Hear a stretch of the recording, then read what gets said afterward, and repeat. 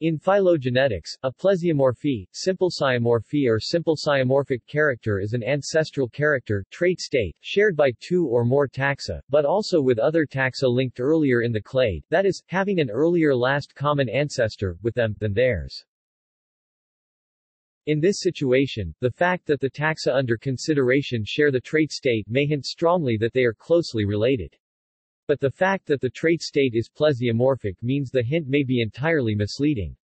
It must be disregarded. The question whether those taxa are closely related must be determined from other evidence. The term simple siomorphy was first introduced in 1950 by German entomologist Willy Hennig. Reversal is the loss of a derived trait state, re-establishing the plesiomorphic trait state present in an ancestor. Pseudoplesiomorphy is a trait that cannot be identified as a plesiomorphy nor as an apomorphy. Discussion. The concept of plesiomorphy addresses the perils of grouping species together purely on the basis of morphologic or genetic similarity without distinguishing ancestral from derived character states.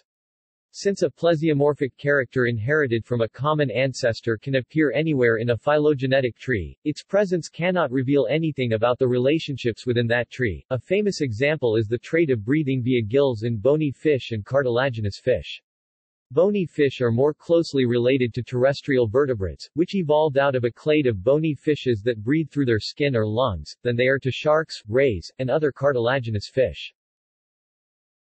Their kind of gill respiration is shared by the fishes because it was present in their common ancestor and lost in the other living vertebrates. The shared trait cannot treat it as evidence that bony fish are more closely related to sharks and rays than they are to terrestrial vertebrates. See also: